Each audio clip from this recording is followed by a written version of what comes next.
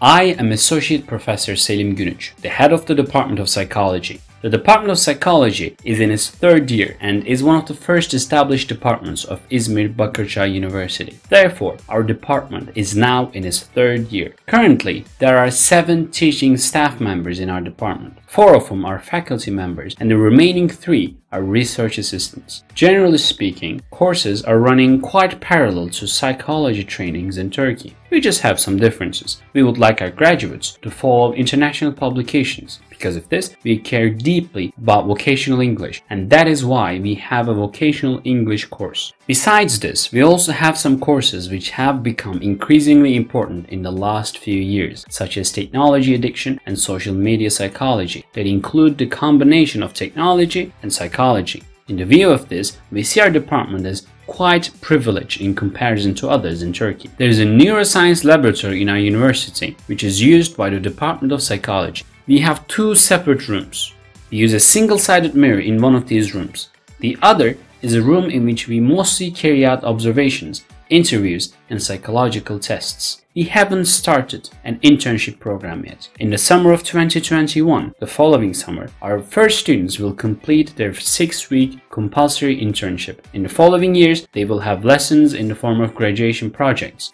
Another important issue is the opportunities abroad. We place grave importance on this issue as a department. We are having meetings with some European countries for our students to take part in the Erasmus Student Exchange program along with higher education institutions in America. We're planning to introduce this very soon as it is a matter we deeply care about. We want our students to have experiences abroad where they can gain various perspectives. That is why we plan on launching our Erasmus opportunities very soon. Our agreements are currently in the preparation stage and will be finalized.